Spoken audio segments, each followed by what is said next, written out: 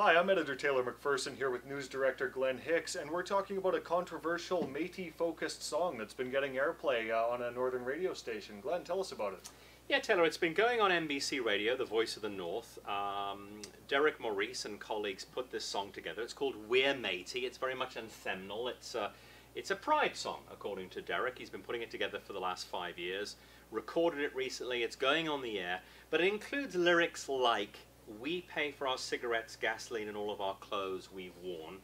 Also includes a lyric, "We don't get $5, and we pay our taxes on our very own." It's the sort of lyric that he insists was a pride statement about bolstering what Métis people want, but First Nations leadership, Taylor, were taking exception to that and calling those lyrics quite divisive. Yeah, last week it certainly seems like he's comparing and contrasting First Nations and Métis social situations in the song, but last week we heard from FSIN and their chief Bobby Cameron about it. They were quite unhappy.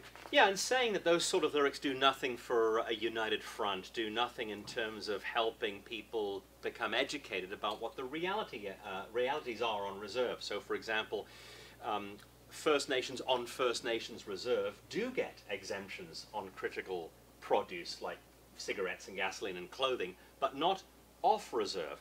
And as you'll see on PA Now, Chief Cameron did bring that up and was quite critical of this song, saying it's divisive, it's ignorant, and doesn't sort of help the cause, as it were. But you've managed to get the other side of this story. You talked to Mr. Maurice personally and got his thoughts on this song. Yeah, and he's making it very clear, Taylor, under no circumstances was this an attack or an assault on First Nations, you know, as he put it, on his status brothers. That wasn't the issue at all.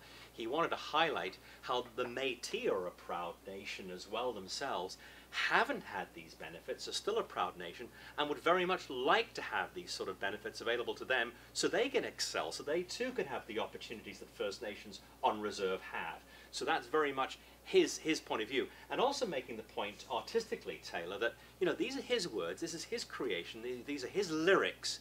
He didn't make those intended to insult anybody, and if anybody misconstrues the lyrics, well, that's kind of their problem and their fault. It's unfair on them to criticize him for his intellectual property. Well, like all art, I'm sure it's open to some interpretation, but you can read both sides of this story on panow.com.